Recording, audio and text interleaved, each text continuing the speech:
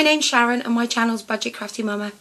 In a previous video I showed you how to make the templates to make these little decorative tea towels for your kitchen. So today I'm going to be showing you how to make them. Now you can go as fancy or as plain as you want with these. You could really dress them up, or you can just do them quite simple. And with Mother's Day coming up, these are going to be a really nice gift to give your mum or your gran, or you know, just anybody that's setting up home. They'll decorate your kitchen up lovely. So I'm going to be making it today out of some cut off material, and this is just left over from making a dress for Tamsin. So I'm going to be using that because it matches the towel I made last week. So all my kitchen will be all matching. So I'll reposition the camera and then we'll get started. Right, so for this project I'm going to be needing a few things. So I've got my fabric, I've got 2 pieces of iron-on interfacing. I've got 2 pieces because I'm making 2, so if you were just making 1, you just need 1 piece of interfacing. I've got my pattern that I previously made. I've got some pins, I've got my little clips, and then I've got scissors for cutting fabric. I've got some bias binding. I've got some lovely trim. This is what I'm going to be using today. Don't know if you can see that. I've got some popper fastenings. I'm going to use these instead of buttons or velcros today. And then I've got the little tool for using it and the little tool for making the hole. These all came as a kit, and they're reasonably inexpensive off eBay. So I've got all those ready for as we go through the stages. So the first thing I'm going to do is I'm going to get my iron out, and I'm going to iron the interfacing onto 1 piece of fabric. So I'm just going to be interfacing 1 piece of fabric, but I'm going to put it on the fabric before I cut it out. I just find it makes it a little bit easier than trying to match it up. So I'll just get the ironing board and then I'll be back. Right, so as you can see, I've got my fabric out. I've got it the wrong way up, and then I've got the interfacing. Now if you feel on your interfacing, you'll feel that one side's smooth and the other side's sort of rough. It's got like little dots on it. Those are the glue dots. So that needs to go down onto the fabric, and you need your fabric the wrong way up. And then you need to turn your steam off on your iron, and you want to press rather than iron. So you want to put it down onto it and pick it up and move it. You don't want to iron, otherwise you cause creases in it.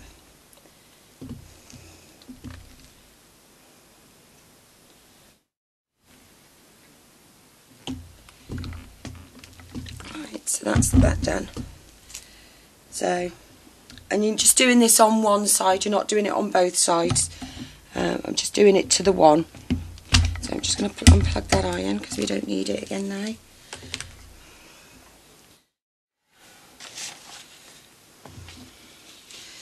So the next step is you want to put your pattern piece onto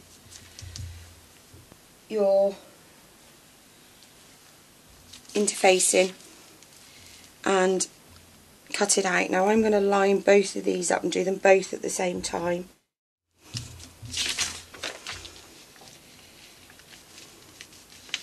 Before I put that on. But if you're not very confident, you could just cut them out one at a time. I'm just going to do through 2 thicknesses, and then I'm just going to pin them on. Alright, so I'm just going to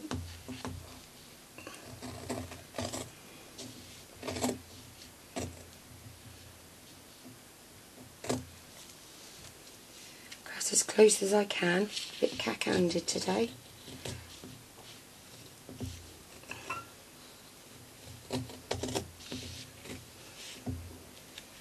I'm fine sewing, but I'm struggling cutting out.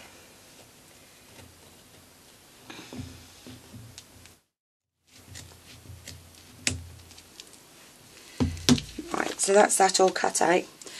So now what I'm going to do is I'm I've got 2 more pieces of fabric here. I'm just going to line those up, and I'm just going to take the pattern off this and pop it on here and cut it out, but I'm not going to make you watch me do that one as well. So as soon as I've cut that out, I'll come back to you. Tap the trim onto it. Now to do that, I'm just going to zoom in a bit.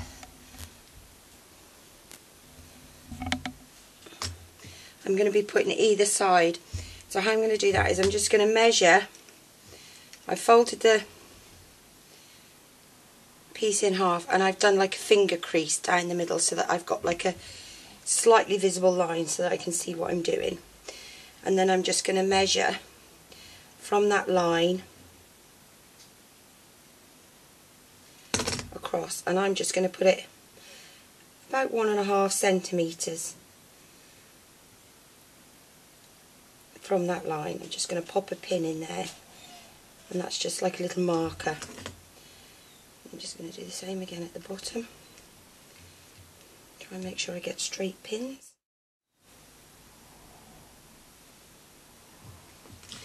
And then what I'm going to do is I'm just going to get my little piece of trim, and I'm just going to butt it up against those pins that I've put in. And that will help me make sure I get it in a nice straight line. And then I'm just going to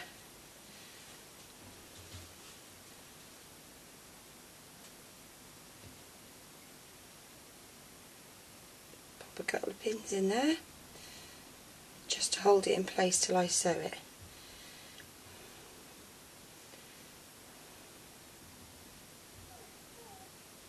Now with this trim I've bought, it's beautiful, but it's really difficult to work with. The minute you take the sellotape off the end or undo it, it all starts to unravel. So I've just got a bit of scrap fabric and just popped it on the back and just zigzagged it on just to stop it fraying and coming undone. Alright, so now I'm just going to go to the sewing machine, and I'm going to zigzag across the top on the neckline just to make sure it doesn't fray when I've sorted it. And then I'm just going to stitch down, and I'm going to zigzag across the bottom as well. So I'll reposition the camera, I'll come back and show you what I'm doing. Right, so as you can see, I'm at the sewing machine, so I'm just going to put my machine on a zigzag stitch, and I'm just going to take it down to quite a small stitch, because I don't want it being too wide. I've got to be able to hide it when I do my neckline. But I just want to make sure that that's not going to come undone on me, so I'm just going to pass over it about 3 or 4 times just to make sure it's not going to come undone.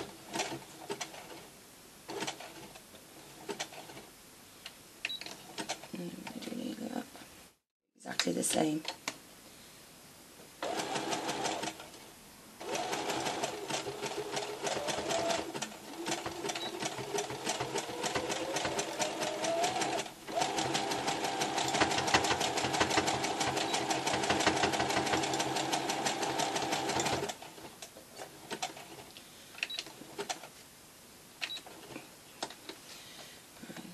Turn my weight around, and I'm just going to put it back onto a straight stitch, and then I'm just going to sew straight down this line right down the centre of it.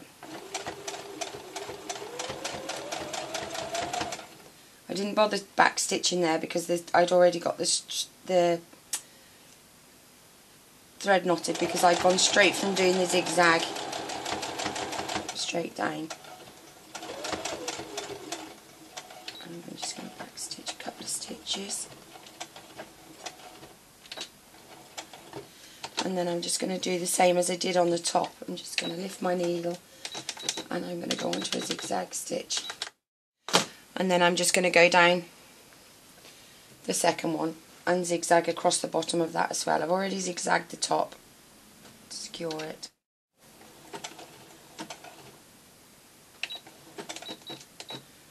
Remember to put it back onto a straight stitch. I am going to back stitch this at the top though. And remember to take my pins out before I get to them.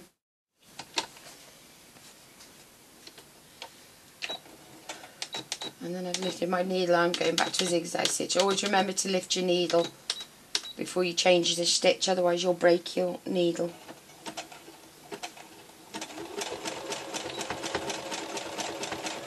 And just going backwards and forwards 3 or 4 times just to make sure that's not going to come undone.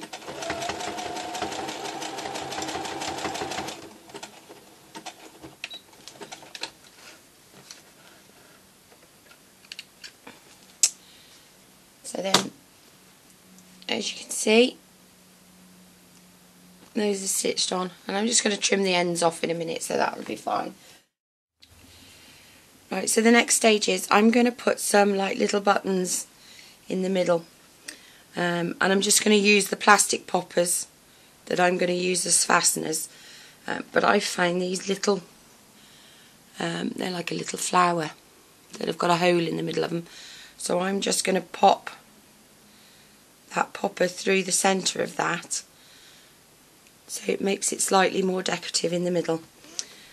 Now what I need to do now is to decide where I want that little flower, and I've just got to poke the hole through with my pokey tool and then put the flower through. Just put the little, it's got like a little sharp plastic point on it. Don't know if you can see that. I think you can see them. They've got like a little sharp thing on them, and then it's got like a little backer, and these are like the fasteners, but these won't be fastened, they're just for show. So then I need to put this tool on it, struggling a bit. I knew I shouldn't have taken my brace off. And then you just got to squeeze it, and that'll close it, and it'll fasten them.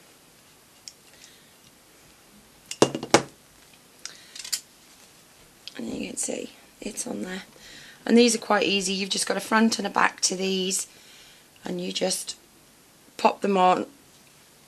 You don't even have to make a hole, and if the fabric isn't terribly thick, I can find that this fabric I could just poke it through.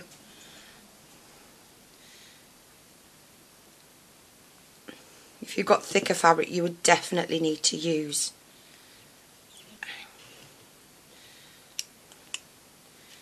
you just pop it into the little clip. Now I got these as a set, these little fasteners, and they weren't very expensive. I think I got something like about 350 of the little plastic fasteners with the tool. So you see that's beginning to look a bit pretty. I think I got about 350 of these plastic fasteners in this tub. As you can see, they're going to go an awful long way. With the tool to put them on with, and the little point, you know, the little pointy thing that makes the hole. And I think I only paid about £10 for those. They're not that expensive. So that's the front all dressed up. Now I'm going to show you how we sew it together. So I'm literally just going to take the next one, put them the right way around, and I'm just going to put one on top of the other, and I'm just going to pin them together down the sides. Just pop a few pins in, and I'm just going to do that on the other side as well. As you can see, with my cack-handed wrist, I've not exactly cut these out perfectly, but I will make sure that I sew round so that they're nice and straight. And then I'm just going to sew a 1/4 inch, so if I turn the machine on, all the way around the edge. I'm going to back stitch a little bit at the beginning.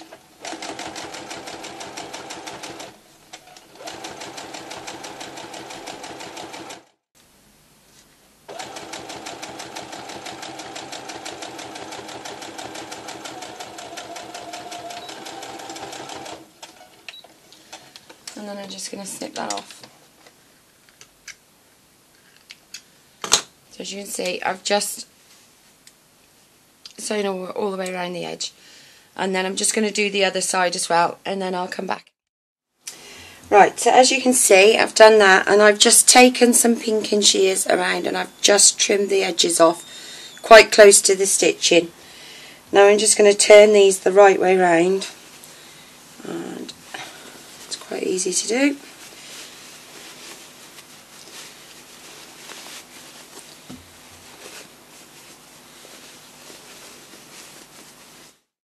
So I'm just going to do the second one, and then I'm just going to go around and I'm going to press it so it's nice and flat, and then I'll be back. Right, so now what I'm going to do is I'm going to add some bias binding around the neck,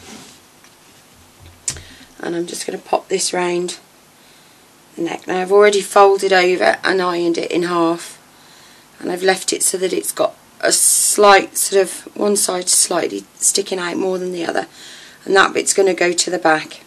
So I'm going to start in the middle at the back,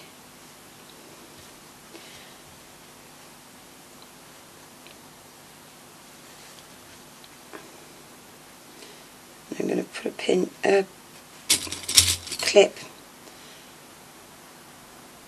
just like that, and then I'm just going to work my way around.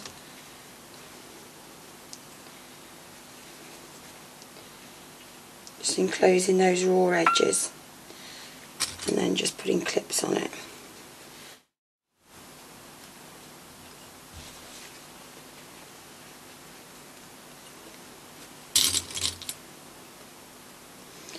Right, now as you can see, I'm back at the beginning, so I'm just going to, I've folded that edge over, so I'm just going to cut this off, and then I'm just going to lift that end up that's folded over nicely, and I'm just going to tuck this one that's got the raw edges in first, and then put the one that's got the nice fold on the edge over the top of it. So it's all encased there. So I'm just going to go to the sewing machine now, and I'm just going to sew all the way around the edge on that, on both of them, and then I'll come back and show you what that looks like. Alright, so as you can see, I've sewn those on, and now what you need to do is we need to turn these edges over slightly and iron them. So we're just sort of making a seam allowance. So I'm just going to fold those over about 1/4 inch.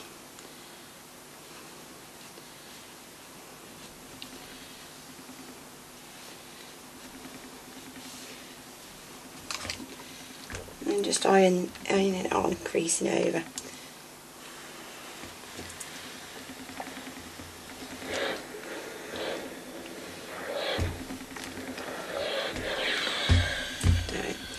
I've already done the other side. I'm just going to go over that again. But be careful when you do this side, because remember we've got these little plastic buttons. If you go over that too much with the iron, you'll melt them.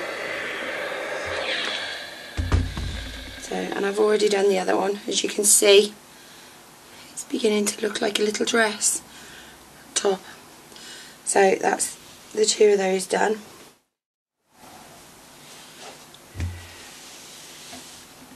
I'm just going to move my ironing mat. I did invest in one of these wool ironing mats. Everybody's raving about them. All these quilters are raving how fantastic they are.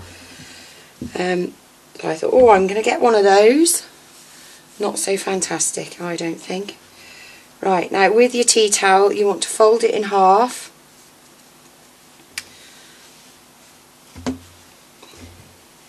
Get the edges nice and straight.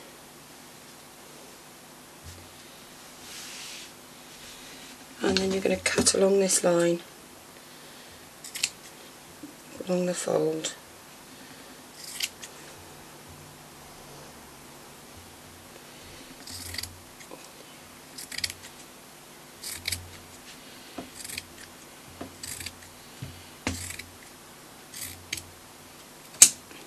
Right.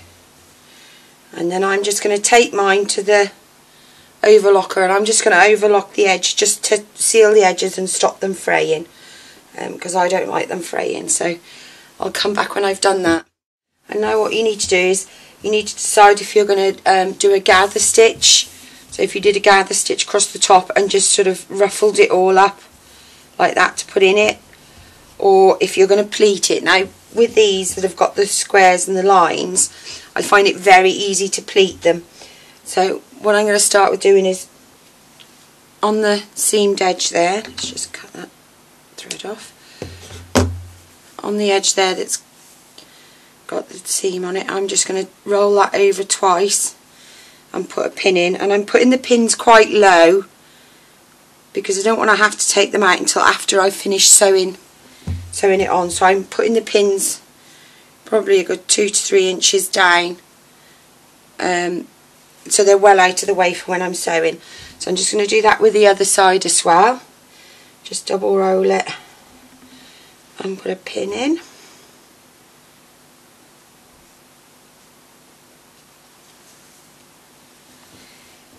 And then I'm just going to sort of go so far in. I'm going to use the lines as my guide. I'm just going to make a pleat there, and I'm just going to pop 2 pins in just to hold that pleat together. And I'm going to match the other side, do exactly the same thing on the other side. And then I'm just going to go into the middle and I'm just going to do the same. And I'm slightly going to overlap this one.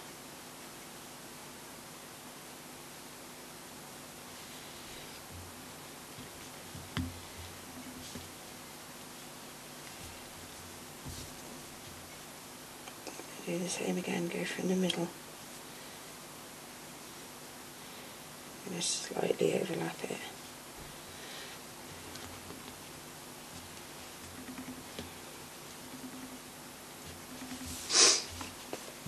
And then I'm just going to bring my dress in. So when you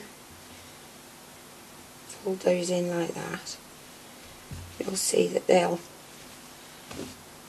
fit into that quite nicely. So, and you just want to put them in sort of about 1/2 inch. You don't want it going in too far. You need it to go in far enough that you're going to be catching it with the sewing machine. So I'll probably just put mine in about 1/2 inch. And then I'm just going to pop a couple of pins along this. I'm just checking that the back is low enough down so that when I stitch I'm going to be catching the back as well.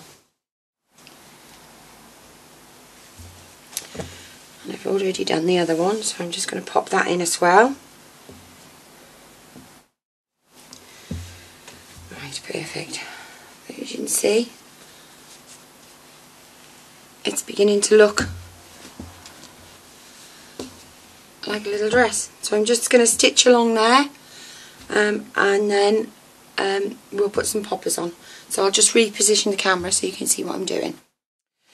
Right, so it's all pinned and it's all in place. So I'm just going to put it underneath my sewing machine. Just going to back stitch a couple of stitches, and then I'm just going to, if I can find the foot of my sewing machine, sew across, and I'm just going to take the pins out as I go, and I'm going to hold it quite tight so it doesn't move.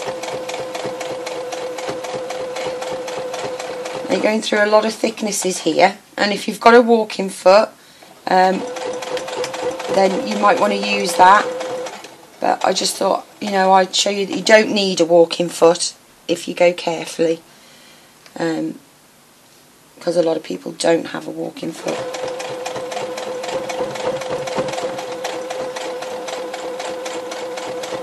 And I'm just going to back stitch again.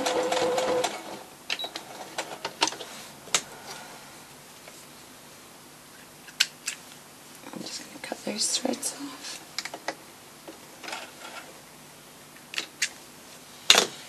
I'm just going to do the other side. Right. So that's that all sewed together. I'm just going to push my sewing machine out of the way for a minute. And then I'm just going to take all these pins back out again. So those are all the pins out. And now all we've got to do is add the poppers. I don't know if you can see that. So it's nice and pleated. I always think they look nicer when they're pleated rather than gathered. So all we've got to do now is add some poppers to it. Right, so that's all sewn together. Now we've just got to put the little poppers on to go on the side. Now you could put Velcro, you could put buttons, you could sort of put some ribbon round to make them like a tie, or you could just leave them like that if you just want to droop it over your oven door handle and you don't want to fasten it. It's not really going to go anywhere, but I just like to put the little button fasteners on there. So how I'm going to do that, to start with, I'll show you the fasteners. So you've got a plastic round bit that's the top bit with a spike in it, and you'll need 2 of those for each fastener. And then you've got 2, it's not going to focus very well, you've got 2 pieces, one sinks in and one sticks out. They're like a male and a female. So for each side you're going to need 2 of the bigger ones with the spikes in, and you're going to need a male and a female. So for each side you're going to need those, so you're going to need 2 sets of those for each one. So what I like to do is I like to position where I'm going to have it, line it all up so it's all nice and even, and then I take my little pokey tool and I like to poke it straight through both layers of fabric so it comes out the other side, and I make my hole. You can see it's come right the way through, and then I take one off and leave the other one on the spike, otherwise the hole disappears and you can't find it. And then you want to put your top clip on,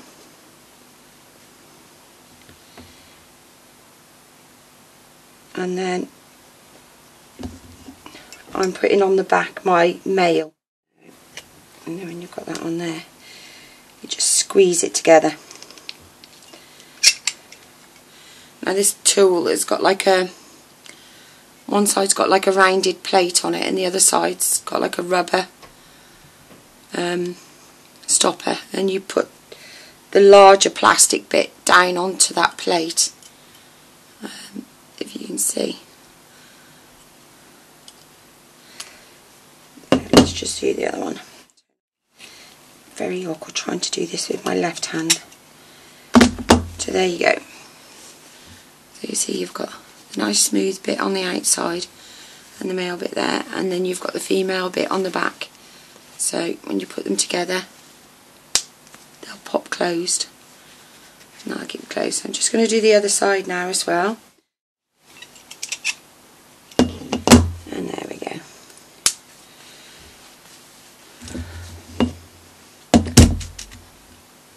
So there's the finished tea towels. I've already put the poppers on the other one. So now I've got a matching set of tea towels, and I just think they're so pretty to go in any kitchen. They'll dress up any kitchen, and you can do them in any colour. You don't need to do it with checkered tea towels. You could do it with plain tea towels. Do whatever you want. You could even do these dress bits on the top of towels as well if you wanted to, rather than just the type I'd done on the towels on the other video. So you could sort of decide, you know, if you wanted to put these on towels and tea towels, or you wanted to use the other topper. I just think these look really cute for tea towels, and they make really good Mother's Day presents, because it's Mother's Day coming up soon. So okay, thank you for watching. If you've enjoyed this video, please press the like button and subscribe, and if you've got any comments, I'd really appreciate to hear them. Okay, thanks for watching. Bye.